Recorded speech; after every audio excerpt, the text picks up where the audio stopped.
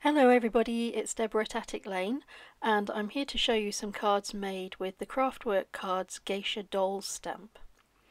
Now for the first card I'm going to use the Chinese lantern and I'm going to use a Distress Oxide Antique Linen. The design is going to be very regular. I haven't measured anything out. I'm just going to go in a regular design to begin with, and I'm just going to fill in the gaps with the various stamps from the set. It's a really nice way to make sure that you use all of the stamps in a set. So you can see I'm keeping everything very regular and very even. And I'm going to change the colour of ink to Abandoned Coral, and I'm going to flip the lantern the other way around. And now I'm going to use some of the other smaller stamps in the set to develop the design, and the blue that you can see there was peacock feathers, again Distress Oxide inks.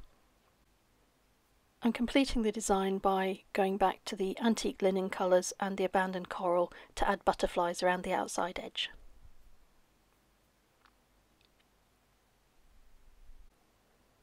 I want to add some dimension to this card, so I'm going to stamp peacock feathers ink using the larger flower stamp from the set directly onto a piece of white card, and I'm going to use my scan and cut to cut out those little flowers.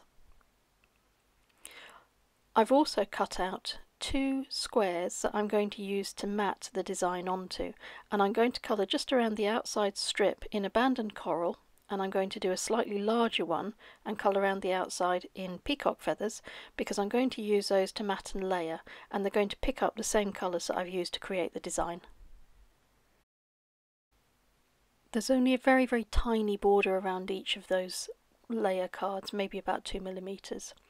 Now I'm using foam sticky pads to position the cutout flowers directly into place on my card. I think this will look nicer as a square card, so I've scored a line, I'm going to cut that, and then I'm going to glue the design onto the card base, and that will be the card finished.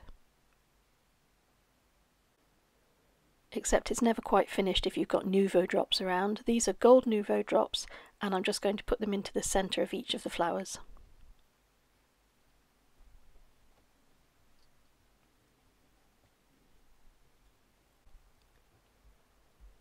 Moving on to card 2, I've cut two pieces of card in red and in black, and I'm inking using the Versamark ink pad onto the black card, and I'm inking up and using the tiny little fan stamp. You can't see it until I actually put the gold embossing powder over it, and I'm going to heat set this. You can see how beautiful the fans have come out.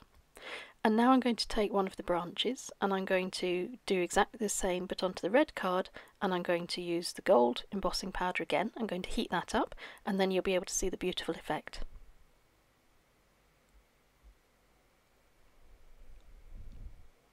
So now I'm going to cut out each of those fans.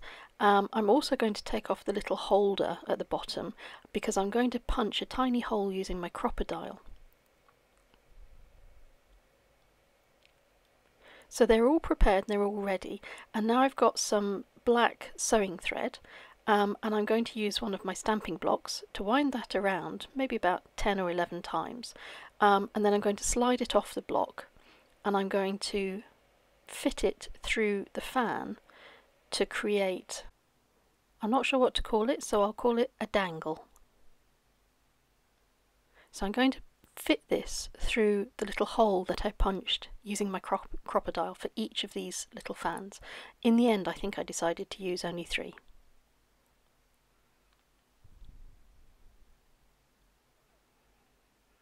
So you see, you feed one loop through the other loop and then pull it tight, and that will secure it to your fan.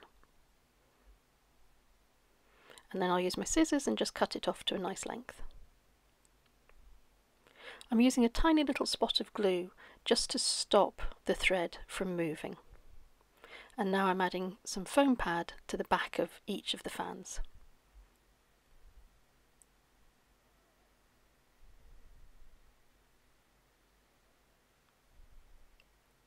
It's nearly assembly time, so I've got a card blank in black, I've got a red cover piece which is slightly smaller than the blank black card base, and I'm going to glue that on. And now I've got a piece of black card which I'll glue on. This is only for the middle section of the card. Then I'm going to take my gold embossed red piece of card. I'm going to stamp that on I'm going to glue that on the top, and then I'm going to position the 3 little fans. And the card is finished. On to card 3. I'm using the butterfly stamp. I thought this was absolutely beautiful, and I wanted to have a card that just featured this stamp and really showcased it. And what I'm doing, although it's very difficult to see on camera, is I'm using my clear Versamark ink pad, and I'm stamping a square made up of the butterflies. Once I've heat embossed the gold embossing powder that I'm putting on the card now, you'll be able to see the effect. I think it's quite stunning.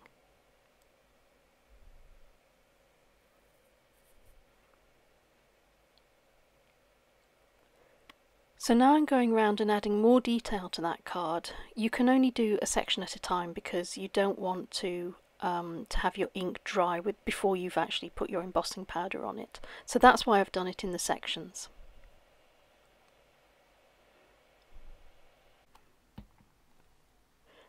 I think that's stunning. You can leave it like that, or I've chosen to add 3 Starlight metallic paints. These are from Imagination Crafts, and I'm using chartreuse, cyclamen and blue, and I'm just going to paint those into the little gaps in the butterfly wings.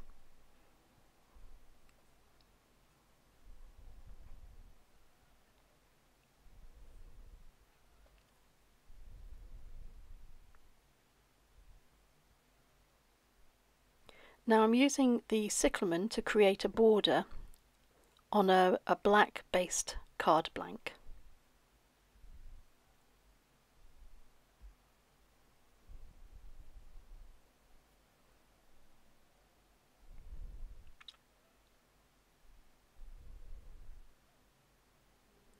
I only need to go around the extreme outer edge of this card. And I've stuck the top card onto that base with the lovely cyclamen pink border. Onto card 4, and I'm going to stamp out some of the geisha dolls.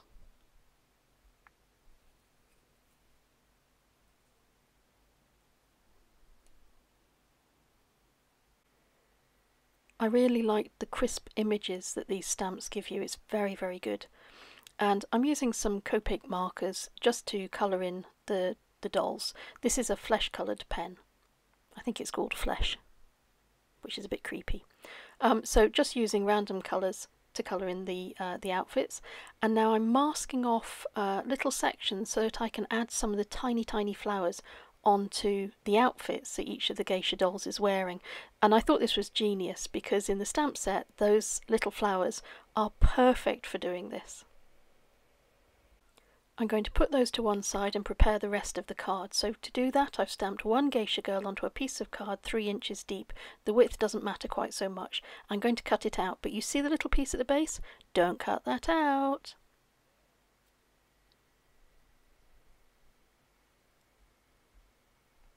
You see how it pops up, but it stays in place because we haven't cut the base out.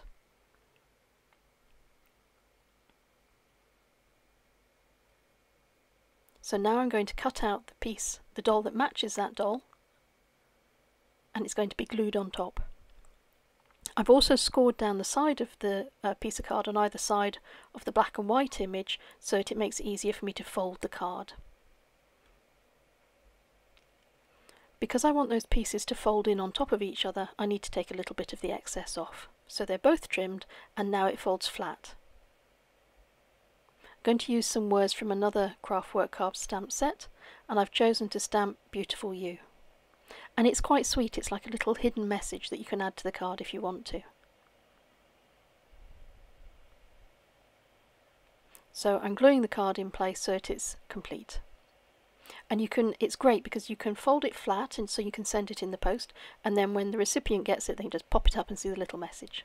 And I'll show you later on different ways to colour in the background, or use the other stamps to colour the background on those cards. And there they all are. So I've called that cards 5, 6 and 7. You can have a forest of geisha dolls.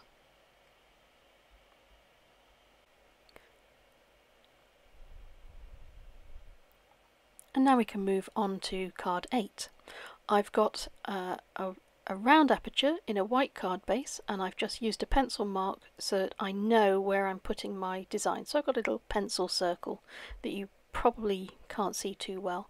I've got a piece of repositionable tape and I've put that across about 1/3 of the bottom of the card, and now I'm using a variety of blues to shade in the lower part of the card under the removable tape, which I've just removed, and I'm going to put it over the inking that I've already done because that's going to be like a lake. So any work that I do on the rest of that card, I don't want it to colour in on top of my lake.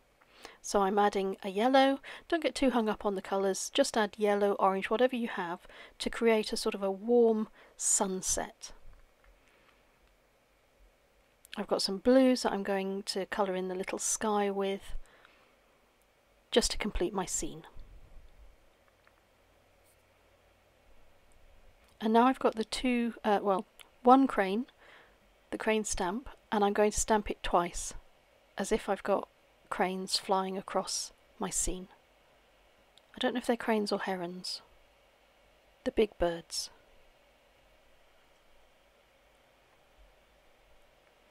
Looks a bit messy now, but when you take away the masking tape and then when you put the round aperture over the top of it, it doesn't look so bad.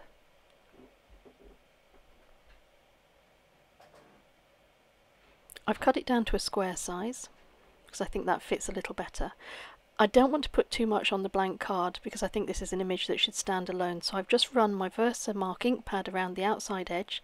I'm going to add gold embossing powder and I'm going to heat set that.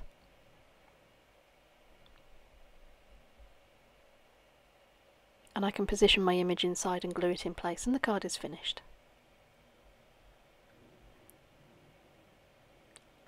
Moving on to card 9, the last card, and again I'm stamping out one of the geisha dolls and I'm going to colour it in using some colour pencils. I have stamped out some lanterns in black ink, but I decided to use Versamark ink and I'm going to emboss them with gold and heat set that.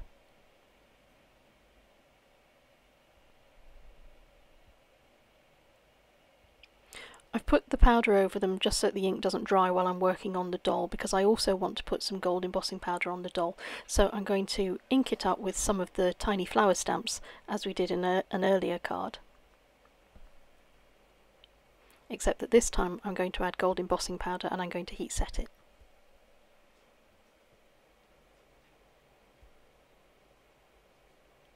I realised I hadn't coloured in the little pins that go in either side of the hair, so I'm using a red pen to do that with, and I'm using a red pencil to colour in the centre of the Chinese lanterns. But I wanted to give it a lacquered finish, so I'm using a Starlight's metallic paint in red, and when you use that over the gold, it gives a lacquered effect to those lanterns, which I think is quite appealing.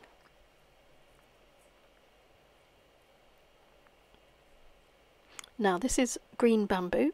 I've put a piece of removable tape at the bottom of the card because I'm going to add a sentiment there and I don't want colour to go into that part of the card.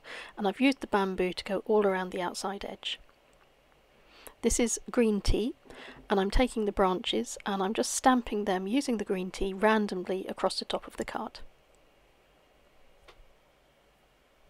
This is sage, and if you use this in addition to the green tea, it gives a better effect of dimension and depth. And this is peony, and I'm just adding some of the little flowers from the stamp set randomly throughout the tree branches. There's our little character, she's cut out, and I want her to stand on a little hill. So I'm taking my green ink, I think this is green tea, and I'm just going to add a little hillock that she can stand on. The lanterns are in place. I'm going to add foam to the back of those so that they stand out from the card. I'm using another stamp set from Craftwork Cards to add my greeting. And my greeting says, "Sending happy wishes." I'm going to add some foam pads to the back of my little character and position her on the card, and the card is finished. Thank you for watching. I'm going to leave you with some close-ups of all the cards and a little music. Enjoy!